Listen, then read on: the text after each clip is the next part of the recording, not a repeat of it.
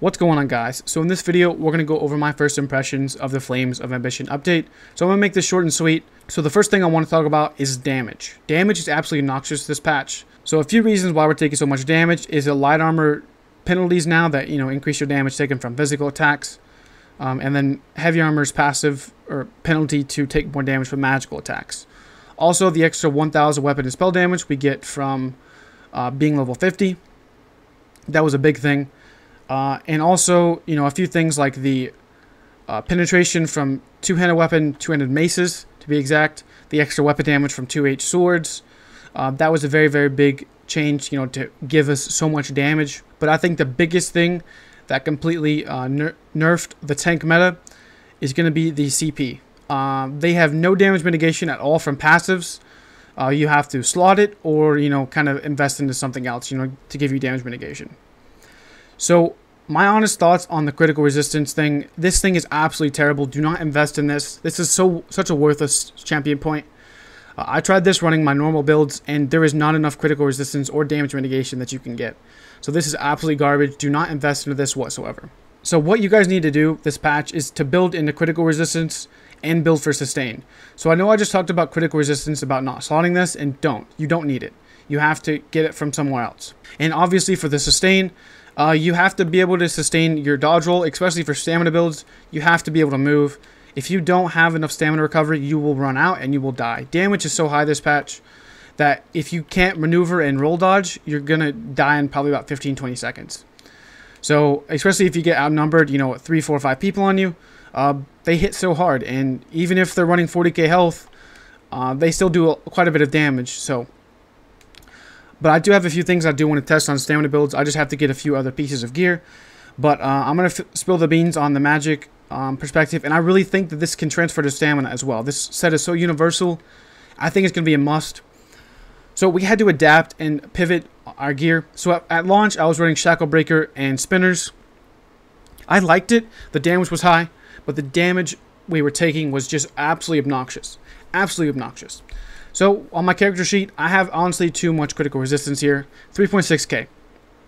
Now we haven't ran 3.6k crit resistance since like 1.6. So yeah, this has been a long time coming. And I really think this is a little bit too much. I think a sweet spot would be around about 3200 crit resistance, maybe right at 3k. That's what I'm going to try to get to. The reason why I have this much is obviously I'm going to be running impreg. This is going to be a must on all builds this patch. I really think that if you don't run impreg, you're not going to be tanky. And the reason why we're running impreg. So the critical resistance from the CP is not enough. I have most of my gear that's in-pin. I think I have 6 in-pin. I definitely want to change some of this though. I want to change this to reinforced. And also, if you guys know what I'm talking about, I'm not going to explain too much. But light armor, they get more armor from Nernhoned than they do from reinforced. I think you get like 253 armor. So since we have so much critical resistance, I'm going to drop that a little bit. And I'm going to change these to Nernhoned to give me more overall resistances. Now I know that kind of sounds weird and kind of off meta, but I really think this is going to be good this patch. So I'm thinking about running like maybe 1 or 2 end-pen, reinforced on my chest, and reinforced on my legs because those are the heavy pieces. And then running like Nernhoned here, and then running like well-fitted or sturdy or something like that to kind of broaden out my stats. So that's, kind of what I'm going to be trying. Obviously, I got to get a lot of crystals to do this, and that's really the problem. So also another reason why we're running impregnable is this right here.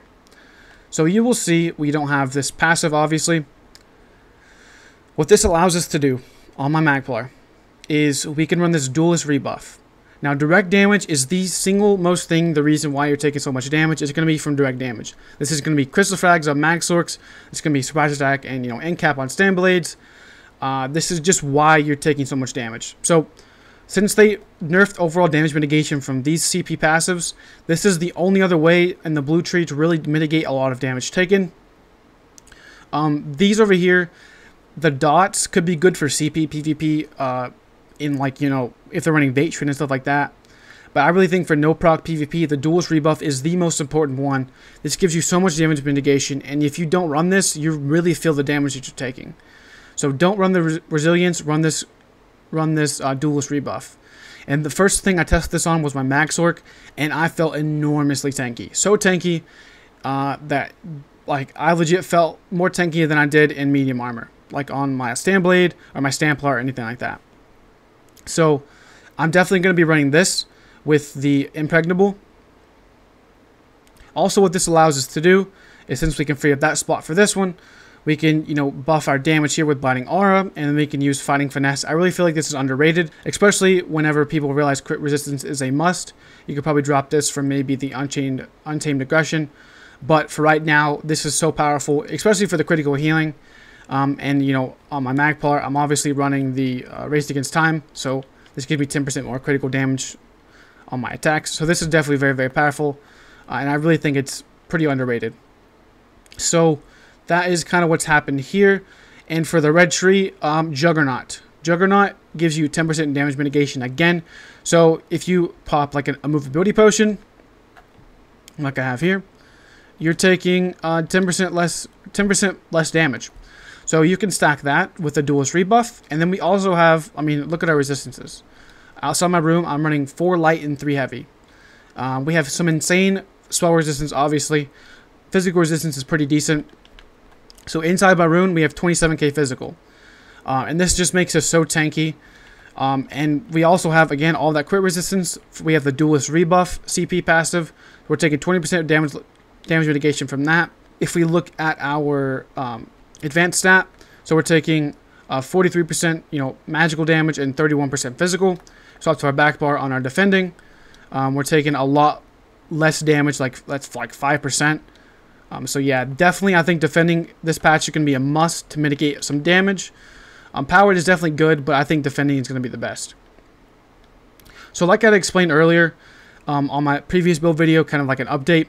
So Sharpened Maul of Spinners just does so much damage. I definitely think you could run the lightning stuff if you'd like to, or even maybe dual wield. But I just like the Maul right now. I like the penetration.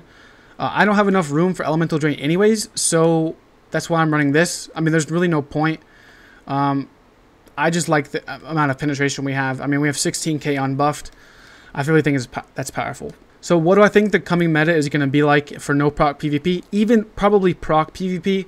I really think this could be very, very powerful. But again, a lot more people do run Malakath there, so impregnable would kind of be worthless in that sense. So I definitely think proc PvP is going to be kind of weird with that aspect. But, so for example, if you're a Stamina Nightblade, run Impreg and then run Spriggans. If you are a Stam DK, run Impreg and Shackle Breaker. If you are a Stamplar, run Impreg and Shackle Breaker. If you are like a Magic Necromancer, you can run Impreg and like Crafty Alfiq. You could run possibly even like for a Warden, run like Impreg with Ancient Grace and 2 pieces of Trainee. There's just several options with Impreg, and it just makes you so tanky, man. It gives you so many options for damage mitigation from the champion point system, and that's really why we run it, because we can get so much crit resistance, and then get so much damage mitigation from that, from the champion points. So that's what I think the meta is going to be like for PvP. I think you better buy your Impreg pieces now, or you're just going to have to farm it for BGs. I got my last piece of Impreg here recently, like today. I have all the pieces of Impreg now, so I can just recraft it with crystals, and it just makes my life a lot easier, but I don't have crystals. So also another thing I feel like is going to be very, very powerful this patch is going to be protective. You definitely need to mitigate some of your damage, and this is going to help you with that. I even think for some stamina builds in 7 medium, I feel like this could be very, very powerful. So let's talk about the champion points for stamina builds. So I know I tried the Unchained on stamina builds at the beginning, but I definitely think this is probably the best CP layout for damage mitigation for 1vxing. You really don't need Unchained. If you're running 7 medium, your cost reduction of your stamina skills is so high anyways that you really don't need Unchained. So I definitely think that the Juggernaut is going to be better. I mean, you're in medium armor, so you don't take more damage from magical or physical attacks. You're basically neutral. So you're going to get a lot more damage mitigation from, you know, basically everything. You're going to get the best of both worlds, per se. So I definitely think that for stamina, well, Unchained is good. It did get quite a bit of a nerf. I think back in the day, it used to give like 80% cost reduction. I don't know what it was last patch. But I definitely think this was a little bit of a nerf, obviously. And I mean, it's only 55% cost reduction, and it's every single time you get stunned. So, is it really that worth it? I don't think so. Especially if you build for sustain anyways, this isn't really, you're not really going to notice the difference in this, in my opinion. So Cyrodiil has kind of been, you know, here and hit or miss pretty much. It's been a lot of OG players and, you know, people with 5 stars, people that played in the old days pretty much. Also, skill delay is actually really bad, especially for channeled abilities like Dizzy Swing. It feels so clunky. It's very, very annoying, and honestly, I wish they would fix it.